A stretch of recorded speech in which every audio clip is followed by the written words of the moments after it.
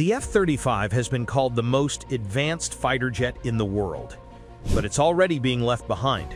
While nations scramble to upgrade their fifth-generation fleets, 3 countries have quietly joined forces on something far more powerful: a 6th-generation stealth fighter that can carry twice the payload of an F-35, that can cross the Atlantic without refueling, that can control drone swarms deep in enemy territory.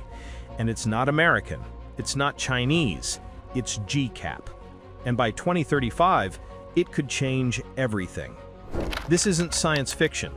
The Global Combat Air Program, or GCAP, is a real project backed by the United Kingdom, Japan, and Italy.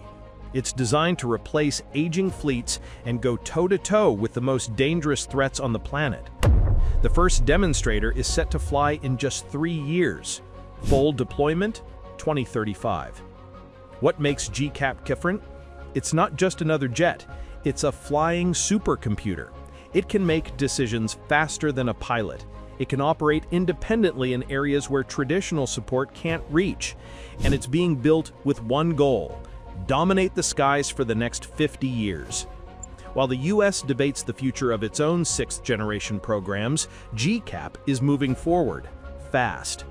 If you think this is a game changer, type yes in the comments. Let's start with the basics. Why does GCAP exist?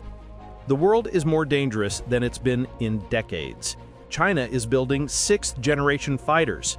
Russia is modernizing its air force. And the F-35, for all its strengths, is starting to show its limits. It's heavy, it's expensive, and it wasn't designed for the kind of warfare we're heading into. Japan, the UK, and Italy saw the writing on the wall. They needed something new, something that could operate across vast distances in the Pacific, something that could handle the latest threats without relying entirely on American technology. So in December 2022, they made it official. This wasn't rushed. Japan had been working on its FX fighter program. The UK had Tempest, led by BAE Systems. Italy was contributing through Leonardo. Instead of building 3 separate jets, they combined their efforts. Here's what makes GCAP different. It's not just about stealth, it's about control. GCAP commands drones. It gathers intelligence. It makes split-second decisions in environments where human pilots can't react fast enough. And it's being built with one goal: dominate the skies for the next 50 years. Before we go further, if you're enjoying this breakdown, take a second to hit that like button and subscribe. Over 98% of viewers watch without subscribing. It costs nothing, but it helps us bring you more content like this. Now, let's talk about what this fighter can actually do. GCAP is a twin-engine, single-seat stealth fighter. It's big, about 20 meters long, with a wingspan of roughly 16.5 meters. That's larger than the Typhoon and the F-35, and that size matters. Why? Because size means fuel, and fuel means range. GCAP is designed to cross the Atlantic on internal fuel alone.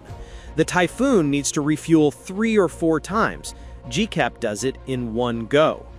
That kind of range is critical, especially in the Pacific, where distances are enormous and refueling tankers are easy targets.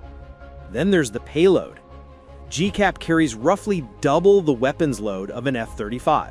That means more missiles, more bombs, more options in a fight.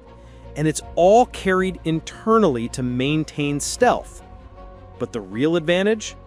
The brains.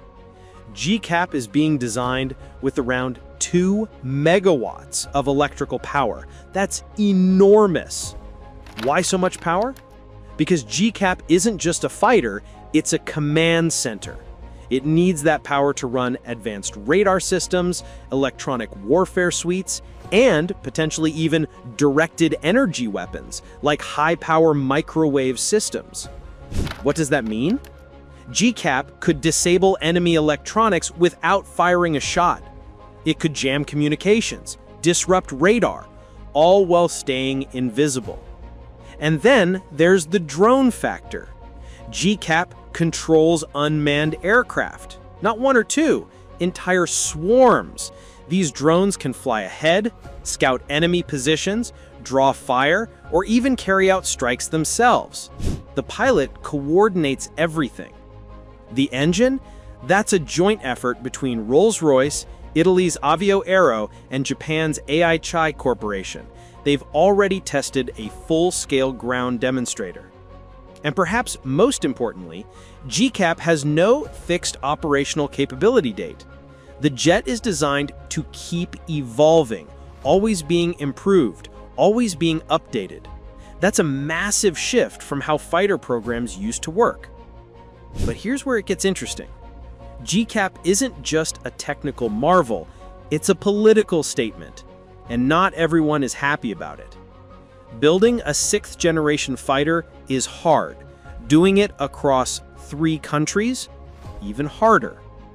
Right now, the United Kingdom, Japan, and Italy are equal partners. They're splitting the work, the costs, and the technology. A joint venture between BAE Systems, Leonardo, and Japan Aircraft Industrial Enhancement is expected to form this year. But there are complications. Japan is concerned about the timeline. They want GCAP operational by 2035, but with China ramping up its own 6th-generation programs, some in Tokyo are getting nervous. Reports suggest Japan is considering buying more F-35s as a stopgap. Then there's the United States. Washington isn't thrilled about Japan's role in GCAP. Why? Because for decades, Japan has relied on American technology. GCAP changes that. It gives Japan independence, and that makes the US uncomfortable. There's also been pressure from Israel, particularly over the possibility of Saudi Arabia joining the program. Saudi Arabia has expressed strong interest. They have the money, they want the technology, but Saudi ties to China and Russia have raised red flags, especially in Tokyo. Adding a 4th partner could bring billions in funding, but it could also slow things down and complicate decision-making. And then there's competition. In March 2025, President Trump announced the F-47, a new American 6th-generation fighter being developed by Boeing. It's expected to be ready before GCAP. But GCAP officials have made it clear, they're not competing with the F-47. They want interoperability as part of an integrated allied defense system. Still, the pressure is real.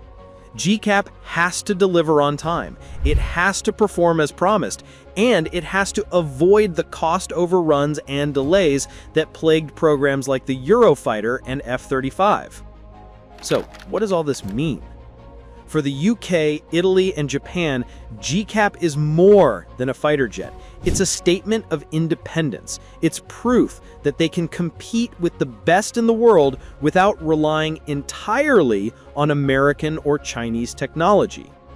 For our men and women in uniform, GCAP represents the future of air superiority. These are the systems that will protect our skies, our allies, and our interests for the next half-century.